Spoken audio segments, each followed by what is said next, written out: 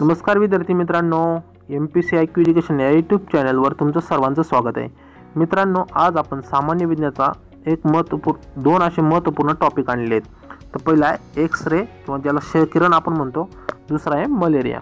ह्या दोन टॉपिकवर आपण MCQ पाहणार आहोत, जे आयोगाने विचारलेले आहेत आणि त्याच्याबद्दलचं स्पष्टीकरण पाहणार आहोत, जेणेकरून तुम्हाला हे दोन टॉपिक आहेत ते पूर्णपणे समजतील.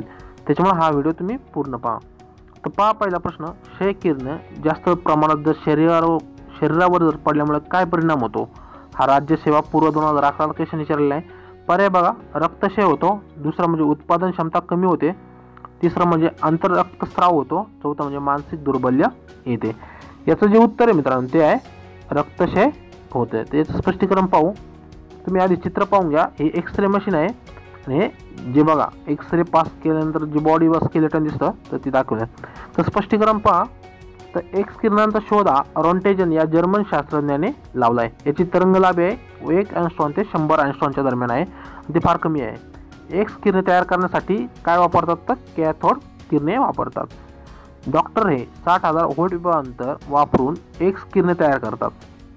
विभवांतर म्हणजे पोटेन्शियल डिफरन्स. फिजिक्सचे स्टुडंट असाल तर तुम्हाला माहिती आहे. तर बघा, जेव्हा हे किरण शरीरावर पडतात त्यावेळी काय होतं, हे जी किरणे आहेत ते मांस म्हणजे आपलं जे बघा जे हाडावरचं मांस आहे त्याच्यामधून पार होतात, परंतु हाडामधून आरपार होत नाही.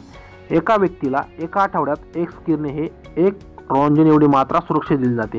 तर 1 रोंजन म्हणजे काय बघा, एक्स किरणांची मात्रा जेव्हा सामान्य दाब व तापमानात एक स्पेसिफिक प्रेशर आणि स्पेसिफिक टेम्परेचर याच्यामध्ये NTP 1 ग्रॅम वायूवर किंवा 1 ग्रॅम वायूपासून 2.5 × 10⁴ ज्यूल एवढी ऊर्जा निर्माण करते.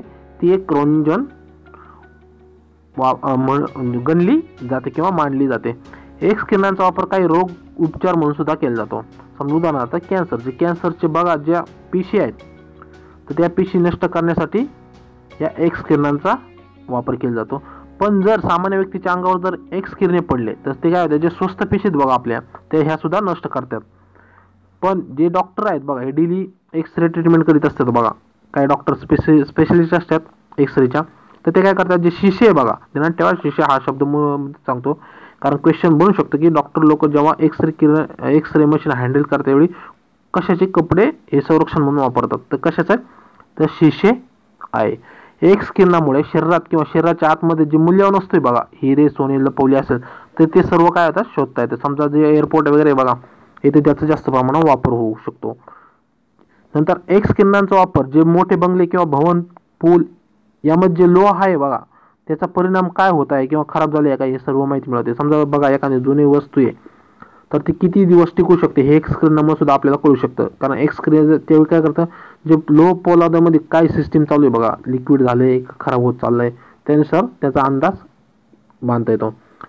मित्रांनो, आज आपण एक्स किरणाचं माहिती पाहिली. आता पाहूया दुसरं, जे मलेरिया रोगाबद्दल पाहणार आहोत. तर बघा, हा क्वेश्चन PSI पूर्व परीक्षा 2011 विचारलेला आहे. मलेरिया रोग हा डॅशमुळे होतो. पर्याय बघा, प्लाझ्मोडियम, दुसरा आहे प्लेनेरिया, तिसरा आहे फायलेरिया, चौथा आहे ओरेलिया.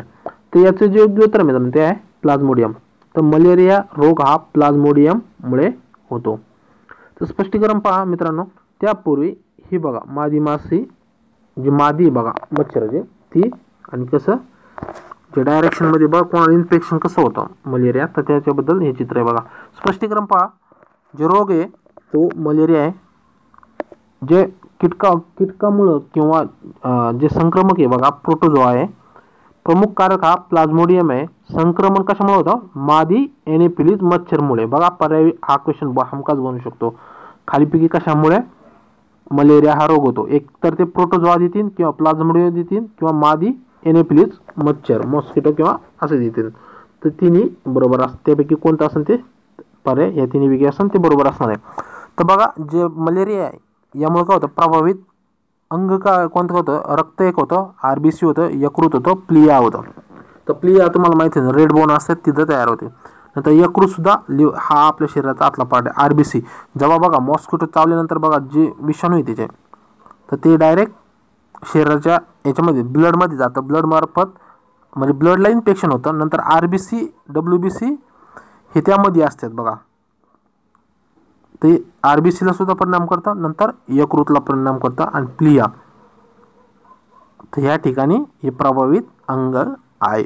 तर असे आपण आज 2 महत्त्वपूर्ण टॉपिक पाहिले मित्रांनो. एक म्हणजे एक्स-रे किरण, दुसरा म्हणजे मलेरिया. तर मित्रांनो, तुम्हाला आजचा व्हिडिओ कसा वाटला ते कमेंट करून सांगा. व्हिडिओ आवडला तर आपल्या व्हिडिओला लाईक करा, आपल्या चॅनलला सबस्क्राईब करा.